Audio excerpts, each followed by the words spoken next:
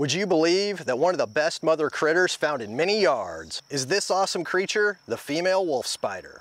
While we don't really think of bugs as being critters that care for their young, many species do, and the wolf spiders are a great example of parental care in the arthropod world. Let's take a quick look at how the amazing wolf spider lives and how the females care for their young. Although wolf spiders are among the largest spiders found in eastern North America, a trait that makes many people fear them, they are actually quite shy and would rather run from a threat rather than stand and fight. Many species spend the daylight hours tucked into burrows that they either dig themselves or have been made by other small critters or insects and have either been abandoned or the inhabitant was a meal for the wolf spider. In fact, unless you are actively looking for wolf spiders, you may not even realize they are around. Wolf spiders do not build a web to capture prey. Instead, they actively hunt down or ambush their quarry.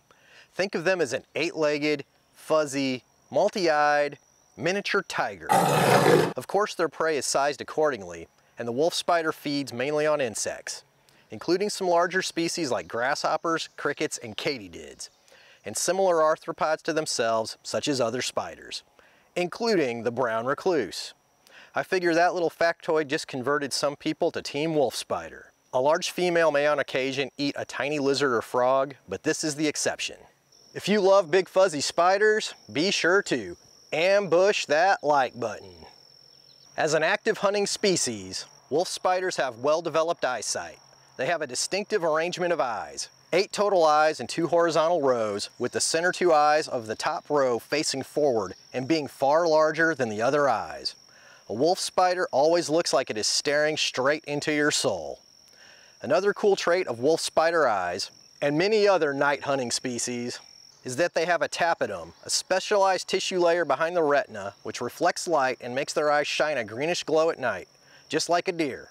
So when you take your flashlight and shine across the ground in the summer, all those little greenish specks that start glowing, those are all spiders. Awesome! If you've ever been out at night during the summer and shined a flashlight across the grass and seen tons of glowing spider eyes, let us know about it in the comments. And now we get to how many of those spiders with glowing eyes came to be.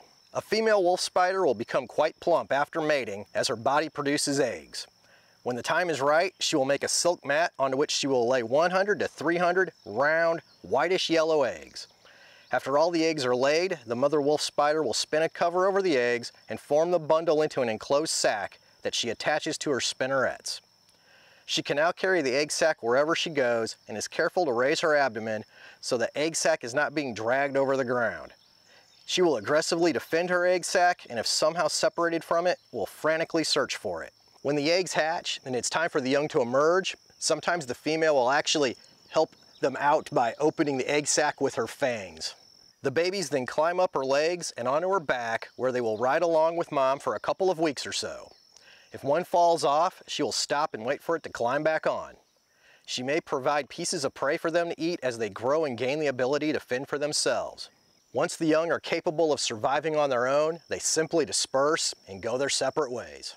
Female wolf spiders truly are super moms. Maybe cute critters that eat leaves and look like real-life Pokemon are more your cup of tea.